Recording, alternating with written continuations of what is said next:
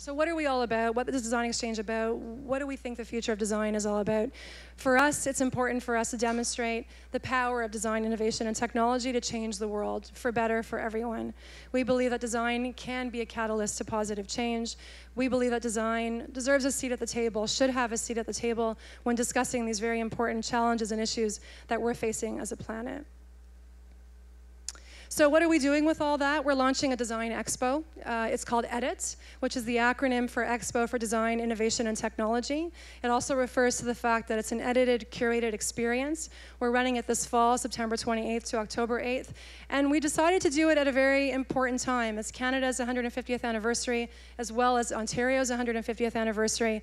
And we want to speak about the future, the next 150 years. What will the future of Canada, the future of our province look like in 150 years? And we think innovation, design, and technology is a big part of that. So we'll be looking at how the intersection of those three things work together to make the world a better place for all people. And so when I saw that video that I showed you earlier with the global goals, it inspired me enough to contact the UN, and I went to meet with them in New York, and I remember standing in front of the UN thinking, what am I doing here? And had a great meeting with the person there and told them all about our project and all about what we're hoping to achieve, and asked the UN to partner with us on EDIT, and they said yes. And so EDIT is in partnership with the United Nations Development Program, and it's inspired and informed by the 17 global goals for sustainable development, and we've chosen the theme of prosperity for all. And so we'll be creating an immersive experience. It's 10 days. We'll be doing an interactive experience that has all kinds of exhibits, features, speakers programs that all highlight the global goals and all highlight the projects, some of the projects that I've shown you recently. We're doing a whole series of curated exhibits. Bruce Mao, who's a big global thinker who works with the major corporations and governments around the world to institute and implement design thinking, will be curating the main exhibit on prosperity for all. And he'll be working with Paolo Pellegrin, who's a magnum photographer.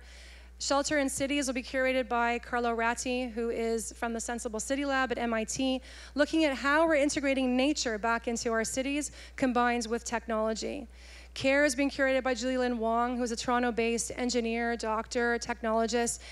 Julie Lynn's latest project is called 3D for MD, where people will have the ability to 3D print prosthetics anywhere in the world. Most recently, she's 3D printed prosthetics on the space station. She also is the one that shared the zipline project with us. Educate's being curated by Kentaro Toyama, the author of Geek Heresy, a book that dispels the idea, or that explains the idea, that when we design for people in the developed world, those people have to be part of the conversation and they have to be part of the solution. Nourish is being curated by the Jamie Oliver Foundation. We all know Jamie Oliver, of course, is a big celebrity chef, but Jamie also has an advocacy line, a part to his business and what he does, that looks at food sovereignty and looks at obesity, sugar tax, and all that kind of stuff. So Jamie's quite excited about this project. We're working with all kinds of consulates, education institutions, universities, colleges, and a whole bunch of programming partners like Next City, like Actua, like the Breakout project, and so forth, to create this very interactive, immersive experience. I see lots of students here. We have a youth day on October the 4th where admission is free to all schools. So lots of programming for people of all ages.